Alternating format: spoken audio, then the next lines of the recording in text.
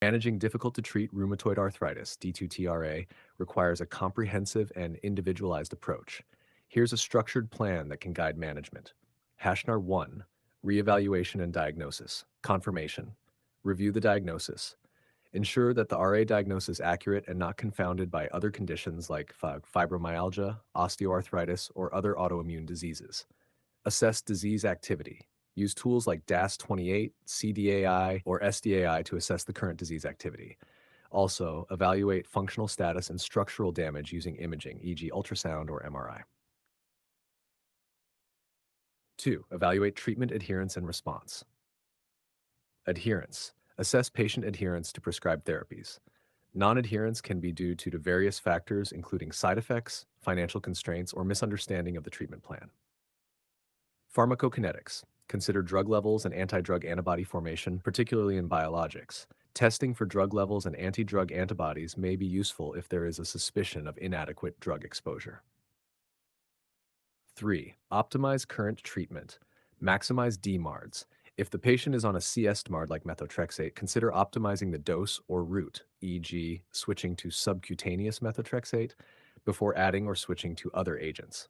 Combination therapy. Consider combining CS DMARDs, e.g., methotrexate with leflunomide or sulfasalazine if monotherapy isn't effective.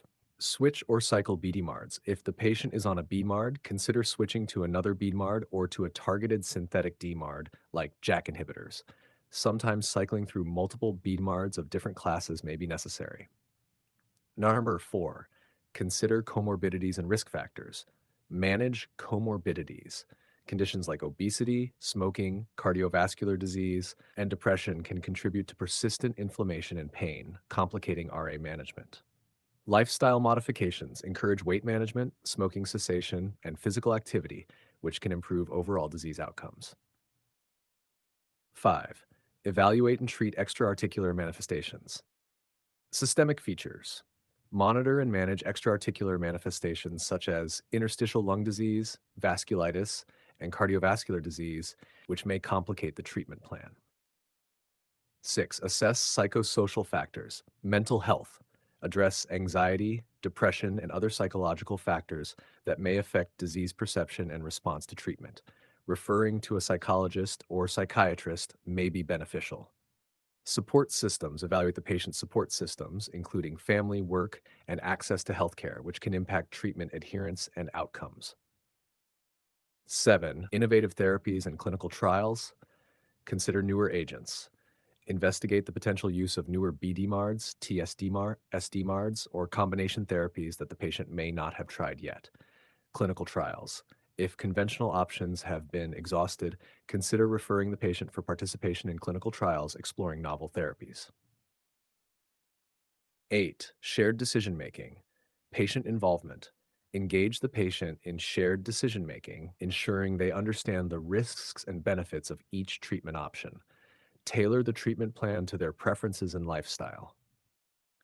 Set realistic goals. Set realistic treatment goals regarding pain relief, function, and quality of life. Sometimes the goal may shift from complete remission to low disease activity or minimizing flares. 9. Regular monitoring and follow-up.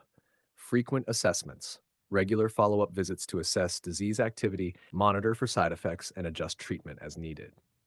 Multidisciplinary approach. Consider involving a multidisciplinary team, including physiotherapists, occupational therapists, and pain specialists to manage persistent symptoms. 10. Palliative and supportive care. Pain management. Consider adjunctive therapies like pain management programs, corticosteroid injections, and possibly even surgical options in cases of severe joint damage. Patient education. Continuous education on disease management, self-care strategies, and coping mechanisms is crucial for long-term management.